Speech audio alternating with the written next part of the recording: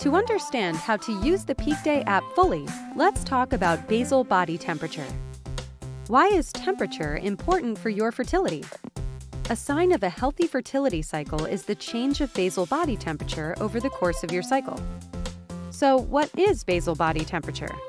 Basal body temperature is your body's temperature when you are fully at rest. This is why it's important to take your temperature right when you wake up in the morning. It's often referred to as BBT. How does your temperature change throughout your cycle? In a healthy, ovulating woman, basal body temperatures will be lower in the first half of your cycle and higher in the second half. This change in temperature is also known as the thermal shift. So, what causes the thermal shift? The upward shift in temperatures in the middle of your cycle is driven by increasing levels of the hormone progesterone, which is released after a woman ovulates. When your progesterone levels go up, your temperature goes up. How long does the thermal shift last? The thermal shift, or your elevated temperatures, will remain until your next menstruation. Or, if a new life was conceived, it will remain elevated throughout your pregnancy. How do you know what a normal temperature shift looks like? In a typical, healthy cycle, the increase in your temperature will shift at least 0.4 degrees Fahrenheit or 0.2 degrees Celsius. That is why it's important to have an accurate thermometer and take your temperature daily. So, how do you accurately take your basal body temperature?